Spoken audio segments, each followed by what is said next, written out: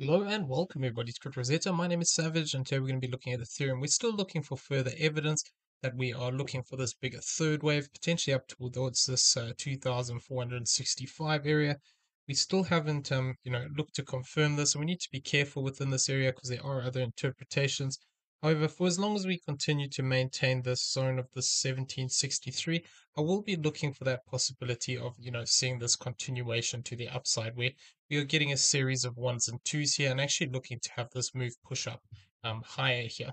As long as we hold this zone, potentially we can still look for this bigger third wave here, which is looking for this 2,141, which would then, link into the idea of hitting this series of additional ones and twos, the third wave targets here. So this is what we're looking for in the bigger picture here. Obviously, we're going to discuss the more bearish count as well. But what I'm looking for here is the potential that, we could have either had this as a 1-2 here, and then we're looking for that possibility of another 1-2, or alternatively, this could be come an A, a B, and then a C, where we still actually have to come down a little bit lower here and potentially look to target out this 1-1 of this 1836. If, however, we take this low point here of this 1824, basically what I'll be looking for is to see whether the 1799 holds. If we manage to hold this zone, then this would still keep this count alive, where this would be 1, potentially a 2 here, and then we'd just be looking for this third wave, the second wave to move over here. I wouldn't want it to get too much bigger though, because otherwise it starts to become a bit too disproportionate with this structure. Okay, so looking at this internal now, basically we were talking about two things. I'm just going to come down to hourly.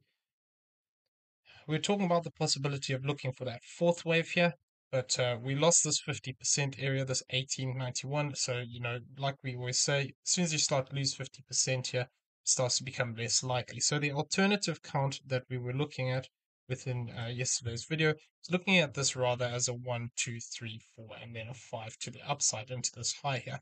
So this is not my preferred interpretation of it though.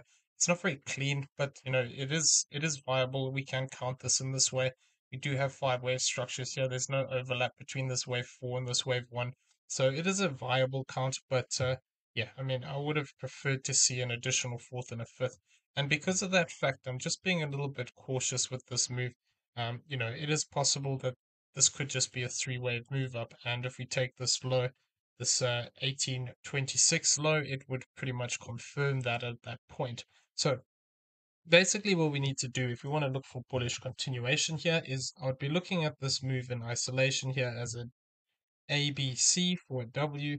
This is an X, and then potentially that we could have actually completed here as a Y wave. What we need to be careful of here is that there could be some extension going on here, and we could actually have a 5 wave structure developing.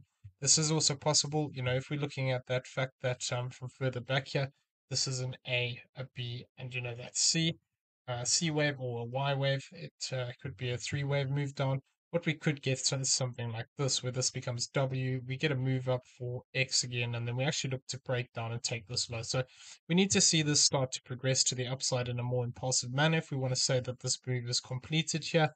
It is always possible that we could also have, instead of this last wave here being a Y wave, we could have something like this, where we have basically the structure here as a 1, 2, 3, 4, and then a 5. For as long as we don't cross above this 1881, we need to just be open to the idea we could see some further extension here. And what we would then be looking for, given the current target area, we'd be looking for that possibility to come down towards this 1847 to this 1838. But we wouldn't. The problem with this is we don't really want to come too much lower than the 786 here. Once we start to come to lower than this 1849, it starts to create problems within this idea of this move continuing to the upside. So if we fail to hold this zone, we need to then watch this 1826. If we fail to hold that, then it could be going to that lower support range. Okay, so basically what I'm looking for here is a turnaround. We don't have a lot of structure to work with here. And I mean, even on the smaller time frames, it is looking quite corrective at the moment. It is possible, this could be building into something here where we have possibly a diagonal here as a 1, come back down for a 2, but we wouldn't really want to lose this low here, this lower region of this 1857. Losing this 1857 would make it less likely that we're starting a move to the upside like this. But basically what we'd want to see is, a three-wave move down here, something like this, potentially. This becomes A, B, and C, possibly coming down towards this 1861 area, retesting these lows, and then looking for that possibility to move to the upside. If it is going to develop into an impulse, what I'd be looking for off of that zone would be moving up towards this 1898. So getting back above some of these highs here. And then we could start to see, a bullish structure here where we look at this possibly one, two, bigger third wave, fourth wave, fifth wave. And then that would basically become, the potentially become that wave one of this wave three. So we need to see this start to break to the upside here if this is an impulse. Potentially we did come down to 50% here, so it could actually be that this is 1, 2 already, in which case we could look to push directly up here. But if we just have a three-wave move like this, A, B, C, up into this 87 region, basically that would cause me to be concerned a little bit because this could just be a connector wave, and then we actually look to continue to break to the downside here. So this is going to be key. If this is a B or 1, 2, third wave target would be this 1902, and then we'd want to see a fourth wave and a fifth wave to the upside for confirmation. So it's really too early to say with this, but basically what we need to see is whether we actually maintain the support zone here.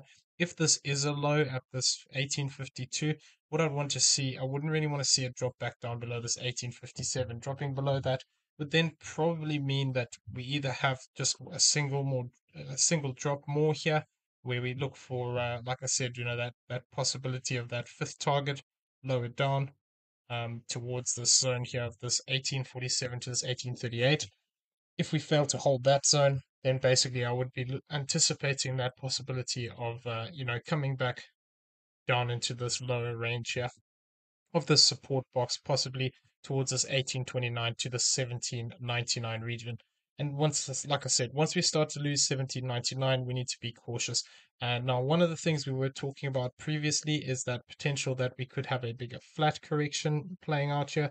So this is still viable, and I'm still on the lookout for this, where we could actually start to see a bigger move down here. Let me go back onto the hourly, looking for a bigger move down towards some of these lower target ranges here of this sort of 1775 to this 1682 region, where this could be starting to play out as an impulse to the downside. The only way it would work though is if we look at this as potentially a 1 and a 2, where this is a flat correction, A, B, C.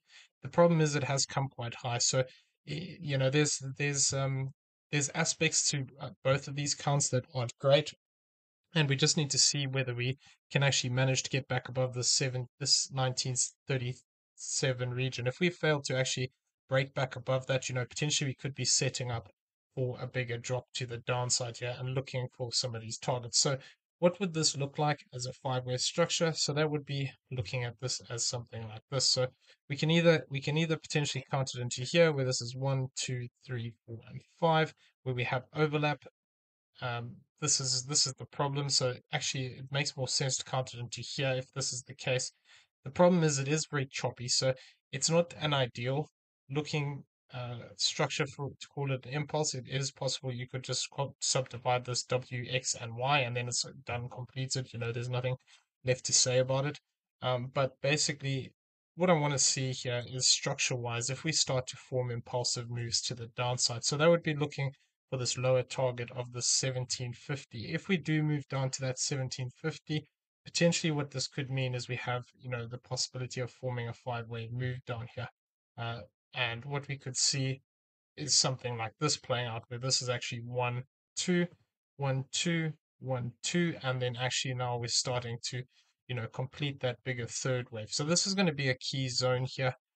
If we do actually face rejection in this 1874 region, which is a 50% of this is a wave 3, what we could then see is an additional push to the downside here, where we have basically, five-wave move that breaks down into the zone of this 1847. If we do break down into this zone, in an additional fifth wave, we'd have to be careful because we could also just say A, B, C, and that could be completed. But the key thing would then be getting back above this high, getting back above 1922. Until we actually do that, we'd have to still be cautious around this previous fourth wave area that we could see some extension here where we get another fourth and a fifth and another fourth and a fifth. So that would be within this count. This would be looking for extension within the waves. There are potentially other ways of counting this. Like I said, we could count it completely corrective, double UXY, and it's done. And then we move up above here. So the key thing is going to be getting back above these highs if we're looking for completion. If we do break down in this manner, that five-wave move could potentially look to drop us down towards this 1825 range to that 1813 range, and this would then potentially bring us into that flat area um, of this lower zone here, this 1836, which would be a 1-to-1, which would be a 0.618 of that A wave, but really, it would make more sense if it came down towards more towards this 1-to-1 or toward between this 1-to-1 at the 1775 to the 1682. So, yeah, I mean, what I would be looking out for here is if we do form five-wave structure like this, either we get further extension here and possibly instead of this only hitting the instead of this only hitting 1.618, it starts to push down deeper towards that 2.618 of this move. And we actually look to extend down and then get towards this zone of the 1750, in which case, from further back here, have a bigger structure 1, 2, 3, 4, and 5 into this lower range. But we haven't lost that support yet, so this is just looking for the potential of the breakdown. If we continue to reject down here, we get additional fourth and a fifth, additional fourth and a fifth, one more fourth and a fifth. That could actually look to bring us down into that 1-to-1 region. So if we're looking at this as a corrective move, as A, B, and C, that 1819 target could be achieved with this just as a five-wave structure here, coming back into this zone, and then we could still be looking at this just as a completed move. We'd have basically a five-wave structure here, 1, 2, and then we'd be looking for that third wave to push to the upside. So we're going to have to see if we can continue to maintain these key support levels. If we do, yeah, potentially this is one of the options. The other one that I'm keeping an eye on is the possibility of a diagonal here. And really, until we actually break this low of this 1824, we can still look at this potentially as a diagonal from further back here, where this becomes 1, 2, 3, 4, and basically we're looking to form this ABC up here for the fifth wave. So the key thing within this is one thing that we need to just bear in mind is if we are treating this as a three-wave move up here, technically speaking, this fifth wave could have completed already. And if this is the case, basically this would mean that this whole move to the downside that we're getting now is the beginning of a structure to the downside. So either a bigger ABC or alternatively a 1, 2, 3, 4, 5 to the downside, something like that. In which case, if we're looking at this move from the bottom here as this being a 1, this being a 2, what we could then have is that this becomes a another wave 1 here as a diagonal. We get a wave 2, and then we look to push to the upside. Alternatively, this whole move here could just be a three-wave structure, A, B, and C. We did talk about the possibility of a fourth wave here, and this is all a fifth wave. It is I mean, technically speaking, it's possible, but it's really disproportionate, so I don't like that idea. It would make more sense to me that if this is going to be something like this is a diagonal, basically, we could have this is 1, 2, and then we look to push up again, and then we'd look to possibly change that count. The target would remain the same though if we're looking at the at this as a 1-2, which would still be up here towards this 2465. The thing is with this as a diagonal, basically what we'd be looking for is, to find support above the 1611 range. Failing to do so, we'd be looking once again, these are the same support zones. This the 1650 to this 1482. Basically this lower range here, looking for that support to come in and then look for that push to the upside. But really, if we start to lose this 1369, the bullish count starts to really falter out here, and we need to just be careful because basically what we're looking for is, this potential here that we are forming. Either this is a 1-2, and then looking for, a C wave to the upside, which the 1-to-1 is up here towards this 2218 region, or alternatively, we do have this 786, which is right towards this area of this $2,000 range. So this is going to be a key area, in my opinion. If we do come up to it, it's a big psychological zone as well.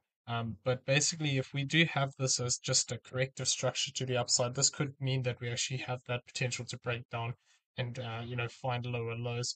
If we do lose this low here, sort of our last form of defense would be finding support in this area of this 1369 to this 1192, but losing that, then basically, this move starts to fall apart, and we'd have to be talking about the idea that we just have a corrective move up here and we're looking for those lower targets, which we've discussed in the previous videos, which could be potentially, if we want to look at it as a 5 wave, down towards the 723 to this 523, and if it's just an ABC pattern from the top, basically $400 could be that low point that we look for. So obviously there's a lot of things that need to happen in between this, but yeah, there still are possibilities, and until they're invalidated, we just need to keep an eye on them. However, like I also said, that we could potentially count this as a 5 wave move here, so we could still be looking for this possibility of an ABC pattern to the upside. 1-to-1 would actually bring us up towards this 1967, but I'd be particularly interested towards this 0.618 region, which would be this 1990, and this these two price targets here between this 2013 to this 1995 range. So what we need to be looking out for is, if we do form a 5 wave structure here to the upside, we need to watch this top trend line here. Potentially we could come and look to retest this zone, and if we do get a harsh rejection for this, and we come back and we take these lows out, basically we'd have to be careful that this is exactly what's playing out here, because the bullish counts are still pretty much, well, they are viable. It's just we need to see this move starting to take out, and if we start to take out this 1826 range, it becomes this, that would invalidate this one where we're looking to directly extend to the upside here. Then if we come back down and we actually take out, this next low here at this 1762, this would invalidate that possibility of extension from here.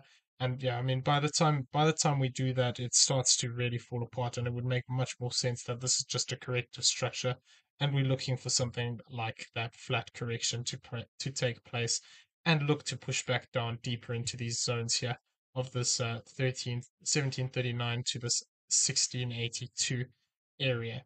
If, however, this develops as a flat and it becomes an extension within that within that C wave, potentially we could look for moves as deep down as this 1540, which would actually bring us back into that support zone lower down here. So this is something I'll be keeping an eye on. Obviously, we do have some big levels to get back through to go to the downside here. We've got these, the 1700 area. We've got a lot of support on here, and then obviously we've got support on the lower range of this 15560 as well. So I'll be keeping an eye on these particular zones. If we do start to break down in a bigger way, could be that we set up for a flat, which then gives us that power to have that drive to the upside for that third wave. But we always need to be aware of that bearish scenario, and yeah, if we, like I said, if we start to form that 5 wave structure to the downside that we went over in the flat correction, something like this, we'd need to just be careful. Just be careful that we don't complete this move, get a 3 wave move back up here, face rejection again, and then look to break down in a bigger way. If that had to turn into a bigger 5 wave move to the downside, we need to just be aware that if this becomes 1, 2, we get a bigger third wave down here, fourth, it's going to be coming really deep into these zones, and it's going to possibly look to take them and make this count, the bullish count, very hard to to sort of defend at that point. Okay, so I'm going to leave the video there. I hope you found it useful. If you did, please smash the like button, hit that subscribe button if you haven't already, turn on those bell notifications so you never miss a video. Leave us some feedback down below. Also in the description, you'll find a link to Discord. Come check it out, it's free to join. As well as that, you'll find affiliate links for both Primex BT and BYBIT down there. Both great exchanges we use on a regular basis. If you don't have an account, using the affiliate link does help support the channel. We do appreciate it. Everyone have a great day. We'll see you in the next one.